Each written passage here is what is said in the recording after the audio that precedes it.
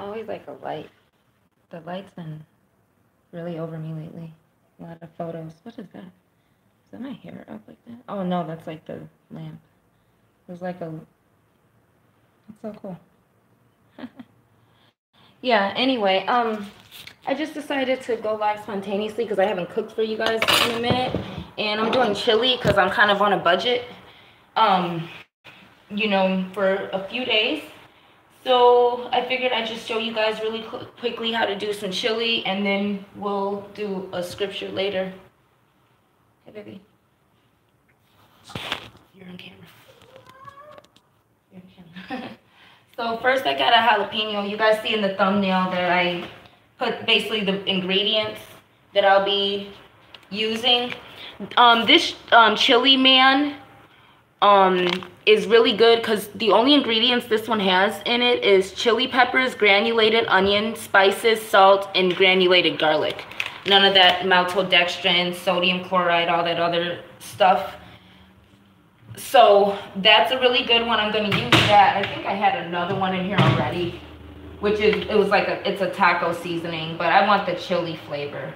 See, for example, this one has monosodium glutamate, yellow corn flour, which is fine, but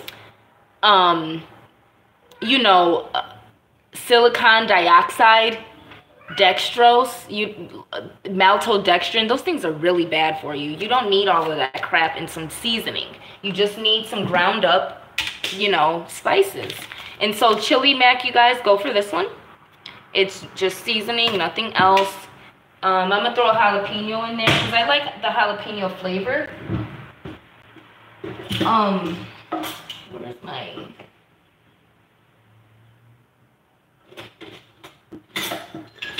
Where are you? There you are.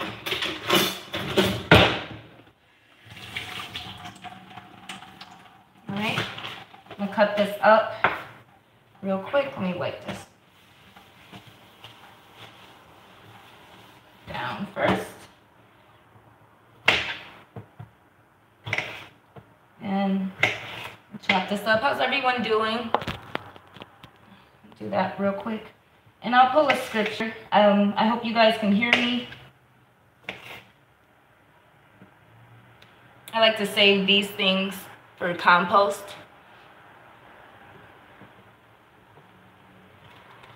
You guys can always donate your compost to a local community garden or a local farm or something like that if you don't have your own garden or backyard where, you know, you keep up with your plants or the food that you grow. You can donate your compost, you know, or put it somewhere where, you know, things are growing. You may have a spot where you go where there's flowers or something growing. You can put it there, you know, just waste not, want not. Trust me, that's a great philosophy to live by. Waste not, want not. Yeah, Rico, waste not, want not. Tell him. And I'm gonna keep the seeds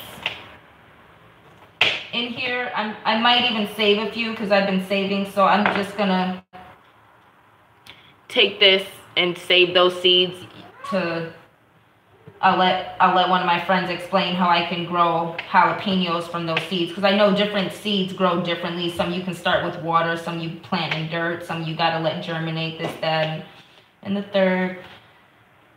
So I'm gonna give these fairly rough chop, and the seeds are gonna make the chili really spicy. And I'm just doing some simple chili.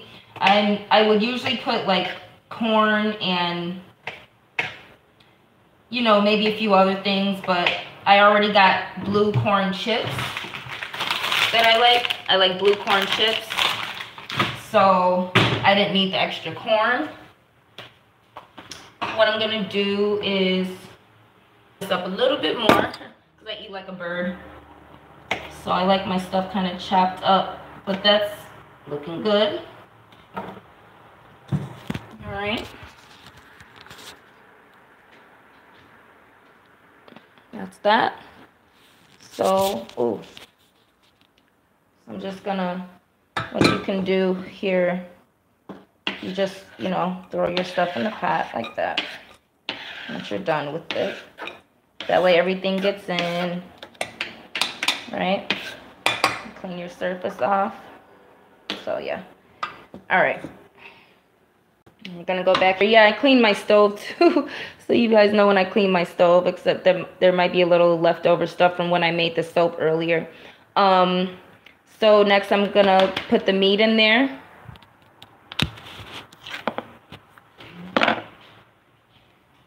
So what I'm gonna do is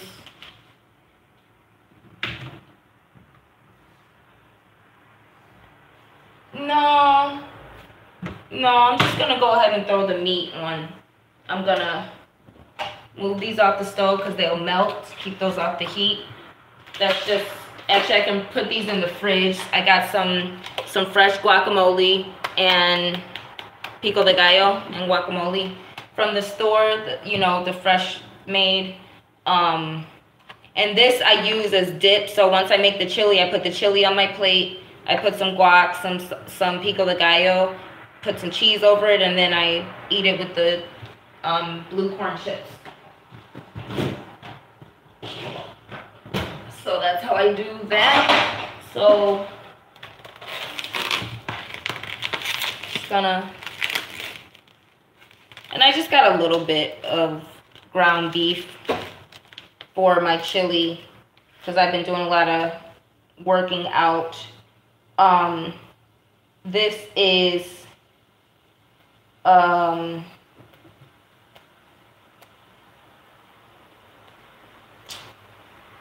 doesn't say. It's like, it's just a little less than a pound. It's probably I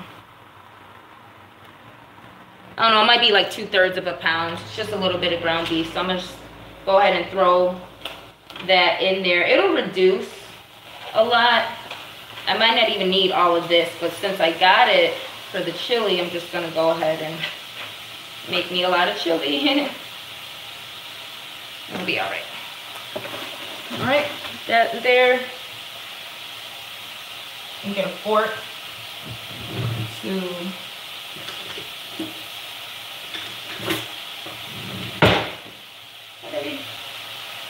making chili.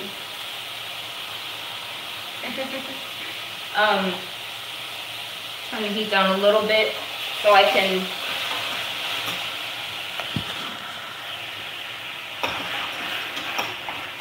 mix the meat up with the jalapenos here. I'm gonna turn it up a little more now. And just kind of make sure it cooks evenly, and make sure there's it doesn't get too chunky as it heats up. Kind of grind it as you go. So I'm gonna keep the moisture in. I'm gonna let that cook for a couple minutes. And I got the Lucerne is a good dairy company, decent I suppose. But I got the Mexican style one, which is Monterey Jack, cheddar, queso, quesadilla, and asadero cheeses. Ooh, cats everywhere. All right. Diced fire roasted tomato with some seasoning and juice. And like I said, this has like other stuff in it, but I like fire roasted. It's got like calcium chloride, citric acid, you know, just stuff for preservatives. It's not the worst. So I take off the top. As you can see, it's cooking, you know, but you just want to kind of make sure as it cooks, it grounds a little bit better. It gets more ground, more grainy, so to speak, and more separated. So definitely keep stirring it, you know. I like mine. I don't like mine too chunky. I just want the meat to kind of almost like be like a seasoning. But it'll be thick, but I don't want it like, I don't want chunks of meat, big chunks. I just like it nicely ground up. But you guys can do whatever type of texture, you know. But the jalapenos will cook. Since these are fresh jalapenos, this way the jalapenos will be nice and tender by the time the beans and tomatoes cook in with the meat. And so, and the meat's still cooking too. And at this point, you could even add the tomatoes. But what I'm going to do is, as it's still cooking, since it's almost no more pink, I'm going to, that right there, I'm going to add the chili mac seasoning. Sometimes you don't need, ooh, and it look how it looks. It looks nice. Oh, I think my about to die, shit.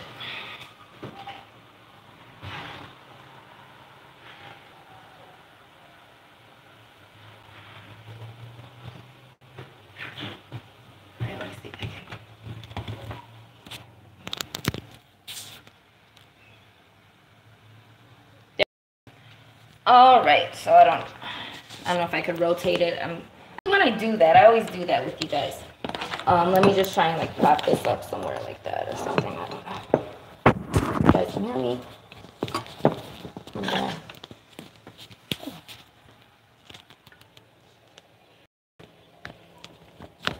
I always do this when I'm doing this. I don't know why this always happens every time I'm doing it live. Alrighty. But no, like, look at, I just want to show you guys, it's just freshly ground, none of that other crap, you know what I'm saying? You could tell. So I'm just going to throw that in there. It smells really good, so I'm just going to, I don't want to overdo it because I got other stuff to add. But I like to season the meat so the other ingredients still have their individual flavor. I like the taste of kidney beans.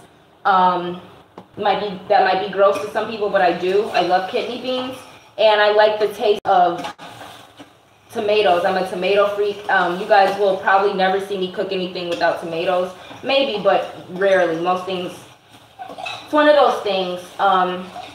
We'll talk about what that has to do with blood and anemia, tomato cravings.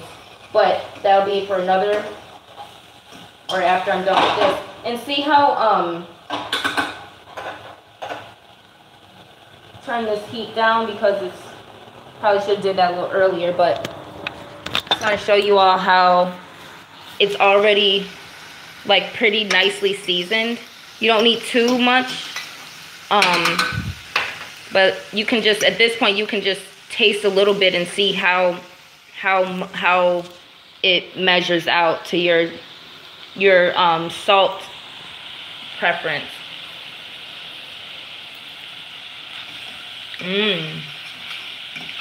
It's really good. Alrighty. I'm actually just gonna throw in a little bit more just because I really like this seasoning. I like the flavor of it. I'm just gonna throw in some more.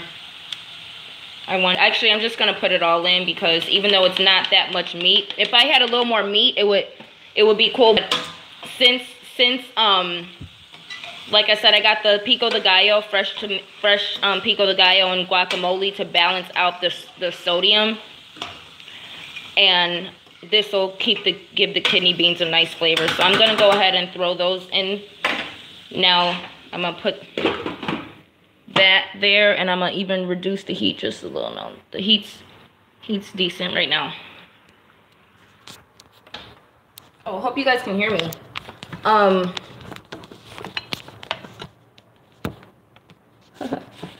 Alrighty. Right, the beans. Then I'll throw the tomatoes in. This can opener is like a family heirloom. I remember having this can opener when I was like maybe 10, 11, 12. So change the view.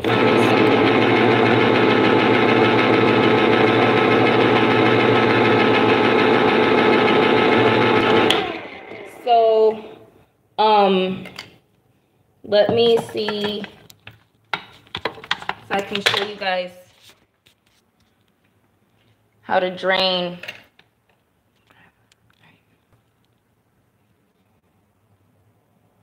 All right. So you tilt the top here and, you know, make sure it's collecting like all the veggies and stuff. Tilt the top. Don't cut yourself because these edges are really jagged and you will cut yourself, and you never want to do that, especially with metals.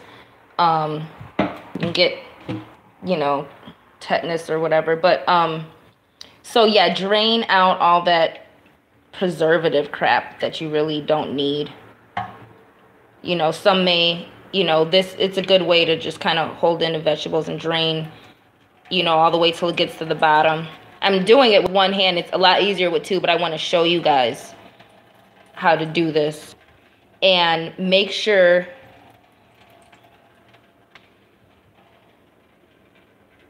you know, get all of that crap out of there. And make sure you pour some water in there and rinse, because there's still going to be more, you know, that preservative stuff at the bottom. See? Oh, I'm losing some beans. It's fine. But, you know, shake the can around and get to the bottom of it, you know. See, it's still a little pink there and stuff. I don't like that crap. So I'm just gonna shake, shake, shake. Shake, senora. Like that Beetlejuice. I love Beetlejuice. Alright, let me stop losing my beans here. But, you know, I just wanted to reiterate the importance of doing that. See if I can tilt you guys for a second. Ooh.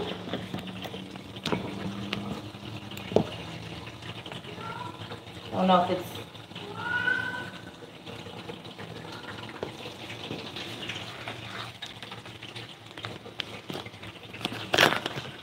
I don't know what's what, but you guys right there, I hope you can still hear me all right. I'm gonna just rinse pull the top off here. Like I said, get a good rinse, just get a good rinse on everything. So you do this. Alright. You guys watch my food. Make sure I don't burn anything. Just getting to the bottom of all that preservative stuff. And you know, another way you can do it is if you have a strainer, which I actually do have. I guess I can just show you guys that as well. My hands are getting wet. It's probably not like the smartest. All right. If you want to be smart and, you know, work smarter, you can get a strainer. See, like, look at how much stuff there's still in there. All that preservative stuff that, you know. Just get a strainer and that works out just fine. These remind me of Indiana Jones and The Last Crusades, I believe. Or it was one of them where the monkey was eating the dates or those poisonous. Anyway. Oh, my bad. All right, beans are in, and let's strong arm things today. So, ooh, let me not hurt myself. Anyway, that one's a pop top.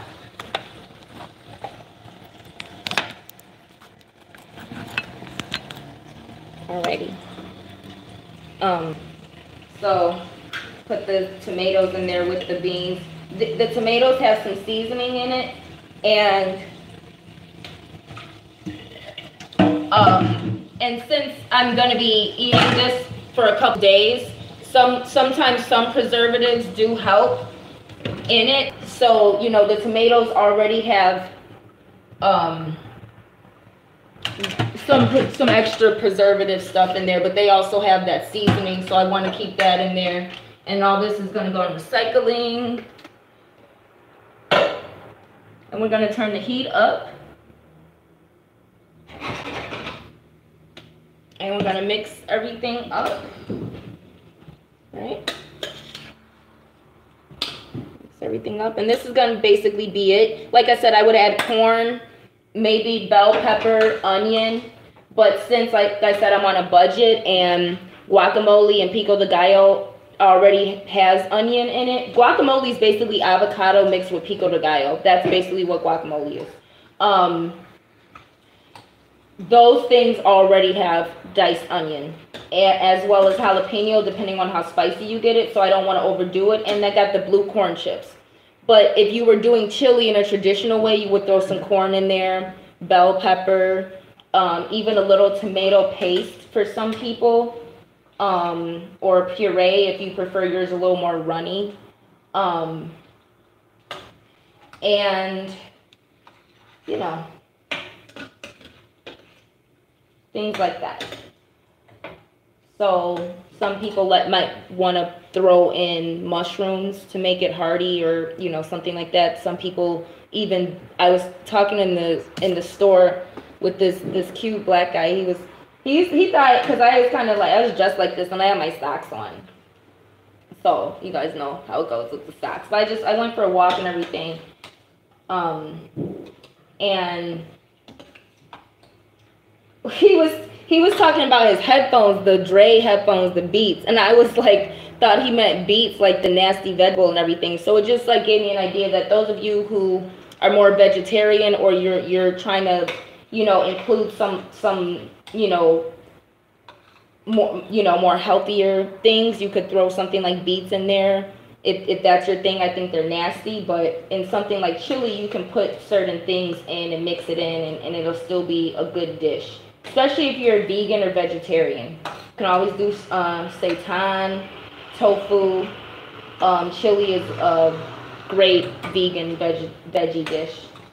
But I needed some protein, some ground beef. That's I you know, this is gonna last quite some time for me. And I think, you know, when you're coming on your cycle, even like 2 to 3 weeks ahead of it, you might get cravings for meat to sustain you through your menstrual, because women lose a lot of iron in our menstrual.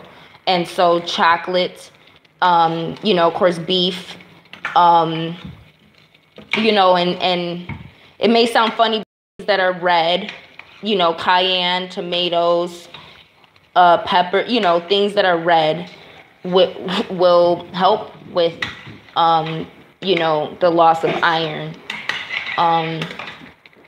You know, if anyone knows a little bit more about dietary things, and maybe the color red in vegetables contains an amount of iron, I don't know, but that's just how my body goes. My body tends to also eat based on color, you know, and you know, color is very significant in terms of the different properties that the fruit or vegetable has.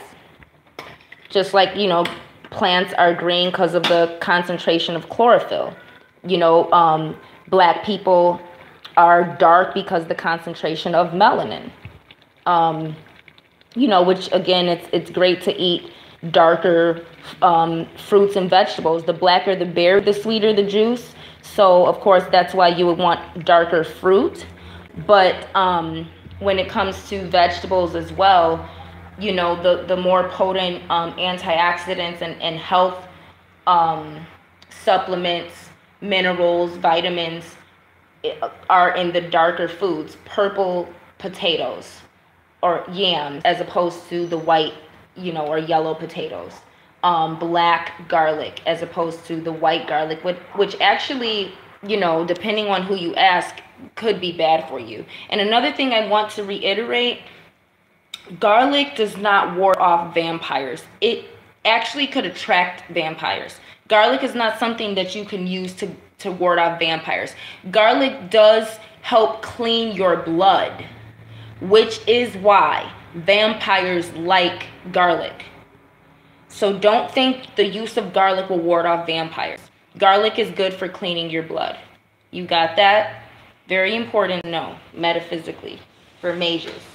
If you want to get rid of vampires, silver, you know, the cross is the #1 thing, you know. And if you have a T in your name, that would really help as well. If you want to protect yourself from vampires, make sure that you don't invite them into your home or even into your life.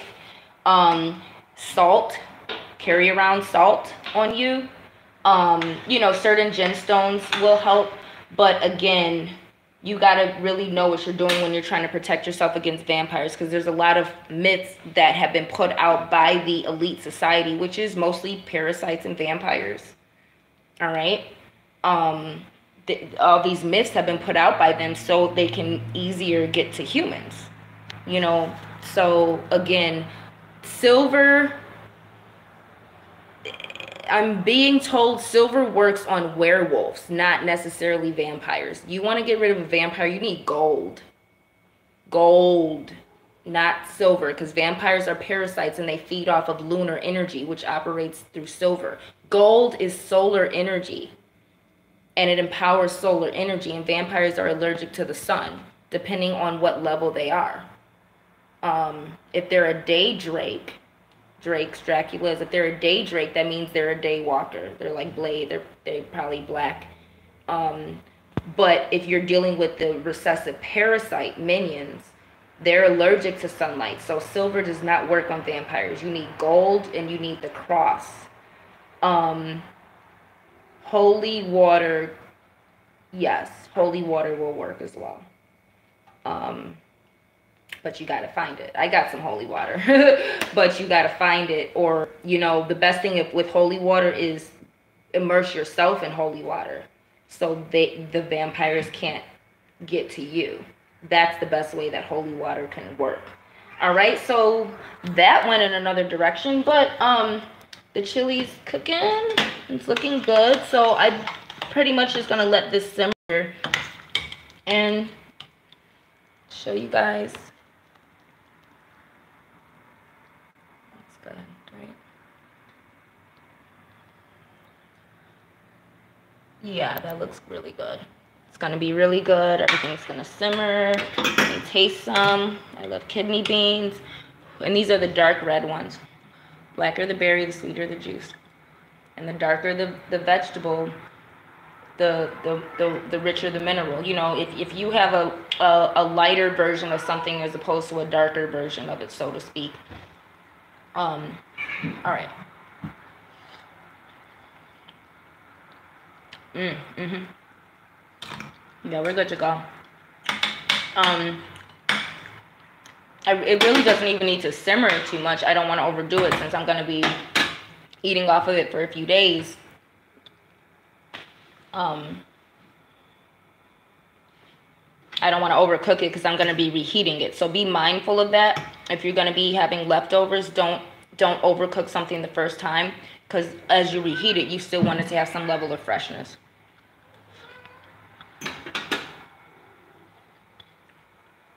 There's nothing wrong with adding more salt to your leftovers as you cook them to reawaken the ingredients. So, too much salt is not really bad for you. It really helps you.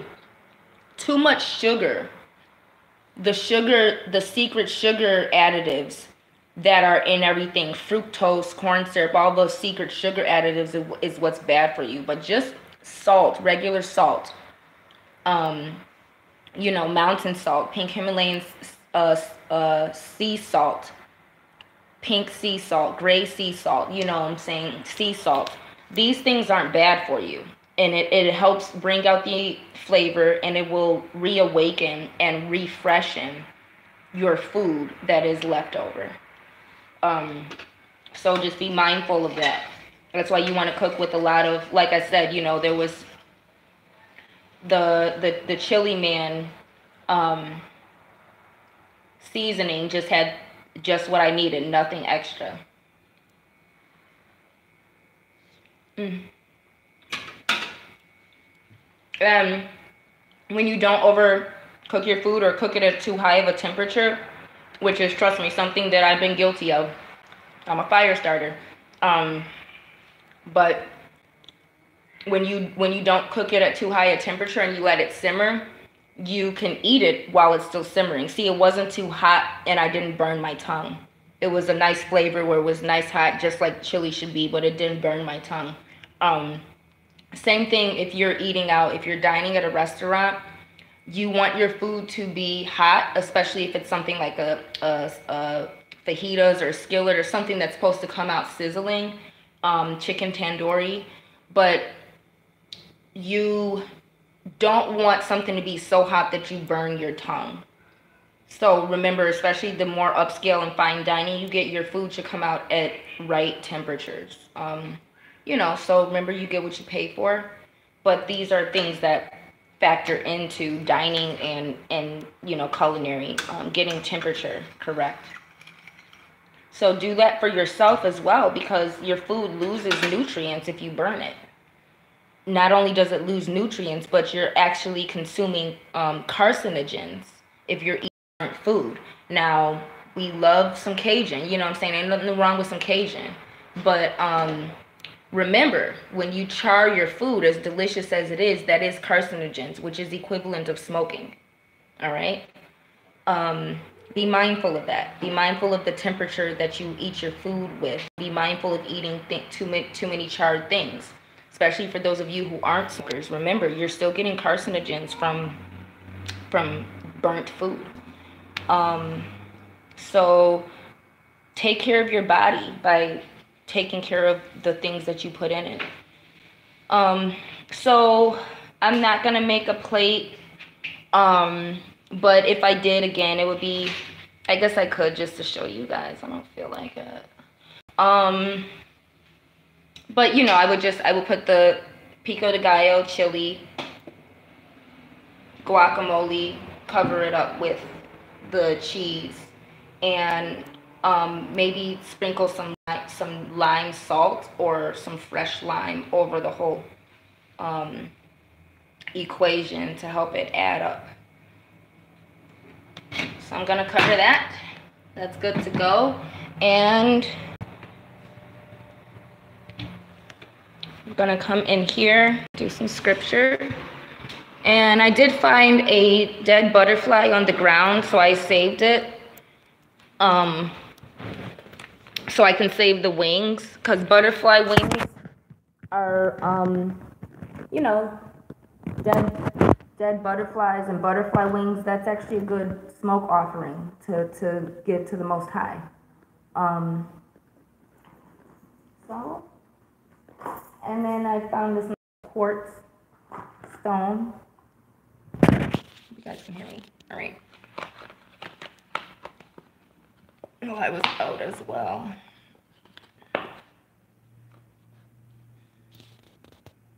So yeah, there's butterfly, and there's a quartz stone. It's like a crystallized quartz stone.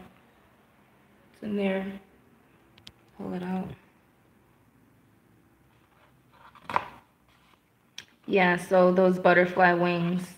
And again, you can mix it with potpourri, things like that. You know, always, like I said, waste not, want not. So when you encounter death, you know, even dead birds, you know, make sure that, you know, you're handling it with care, because dead birds can have bird mites. Sometimes birds die from bird mites, which is like a type of parasite, you know what I'm saying, that they can get. It's kind of tragic, but you know, they leave the body when the bird dies. So my point is, be careful, because a lot of birds fall out the sky because of chemicals and everything, but you never know if it was bird mites or anything you handle that's dead. You want to make sure you know the cause, so you don't get anything, you know, contagious, or, you know, you just want to stay sanitary as much as possible. But again, when you're dealing with death, yeah, this is the stone here. Just, you know, make sure you have something, you know, and you can go on a death walk. All right, we're talking about vampires and death walks, making chili in scripture. But you can go on a death walk, which means you bring tools with you to collect a dead carcass. You know, your intention is to maybe find or come across a dead carcass. Again, it could be something as simple as a beautiful dead butterfly. But you know, and you collect it and everything, and if you have a special place that you want to give it a burial, you can, or you can preserve it. If you embalm it, you know, sometimes you can freeze carcasses until it's time for you to do a ritual with it. But you can again use it as a burnt offering. You can, you know, use it as a burnt offering. So remember, this is dealing with the form of voodoo as a smoke offering, not a sacrifice, not a sin offering, which would involve slaughter. But remember,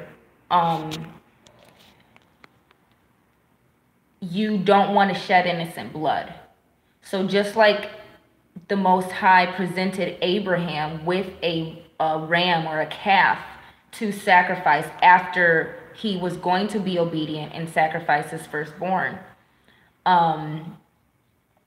Since he did not, since the Most High showed mercy and he did not have to sacrifice his firstborn, God presented him with a calf that he sacrificed, but because he was obedient. So remember, going on a death walk, the Most High may give you the Holy Spirit that there's a carcass somewhere for you already, so you don't have to shed innocent blood.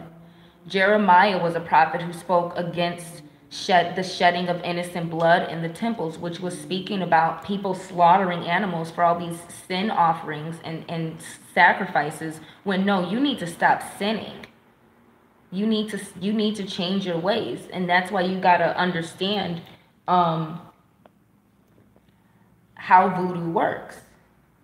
It works the way it worked in the Old Testament, you know. So there are Africans doing it in that way with the Holy Spirit, but again, there's a lot of unclean spirits within the tradition, within the covenant, really, which is kind of what voodoo is. It's really a blood covenant between God and the Hebrew Israelites. So let's try and be mindful of that. That's why I said those of you who do have mysteries of voodoo, you know, understand that's not for sale. You know, I would recommend making products, and you know, you can do lectures. Definitely, if you're at a point where you do lectures, you have literature, things like that. But remember, these are mysteries that people have to earn. This is not something for sale to be marketed. It's really not.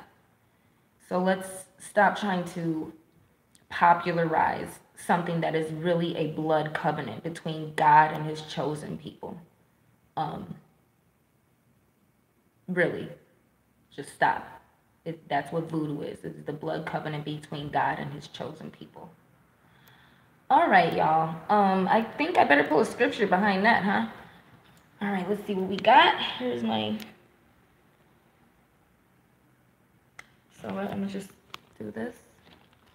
All right, we got Daniel chapter 2. Okay, it kind of landed on Daniel 1 verses 21 to chapter 2 verses 1. So it's like 2, it's like 1, 2, 1, 2, 1. 1 verses 21, chapter 2 verses 1. 1, 2, 1, 2, 1. That's the Eshu, the Eshkagel angel that I was telling you about, Eshu Legbara. That's the Eshu, because that's his number, 121. You know, that's Eshu's, that's one of his digits, which is, you know, 3, 121, the 1 and the 2. So again, there are mysteries to this. There are serious mysteries, serious B mysteries, if you will. That it's not it's an oral tradition. A lot of times when you really get in mysteries of voodoo, you start speaking and the Holy Spirit starts speaking through you. It's not something that you can find and record. It comes when it's supposed to, and it leaves when it's time to leave. You know, it's not something that you're supposed to materialize. You feel me? So here we go. Daniel chapter 1 verse 21. And Daniel continued on until the first year of Cyrus the king. And Daniel continued on until the first year of Cyrus the king. Chapter 2 verses 1. And in the second year of the kingship of Nebuchadnezzar, Nebuchadnezzar dreamed dreams, and his spirit began to feel agitated, and his very sleep was made to be something beyond him. Dream interpretation is an acceptable form of divination by the Most High, because in fact that's one of the main ways that the Holy Spirit communicates to you, through dreams, or that's one of the ways the Most High communicates to you, through dreams. And that's why the prophet Daniel, as well as Joseph and his Technicolor dream code, Joseph, the tribe of Joseph, he rules dreaming.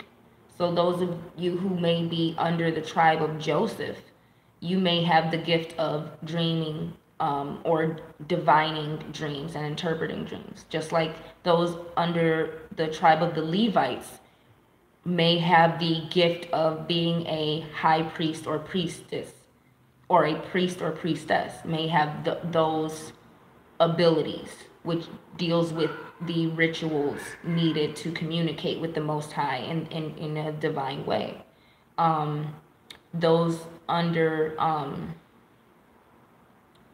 Judah, who may be under the tribe of Judah, probably have royalty. Remember, Judah produced the kings, King David, so the king's line came through the line of Judah. So remember, the 12 tribes of Israel, they all had something special to offer,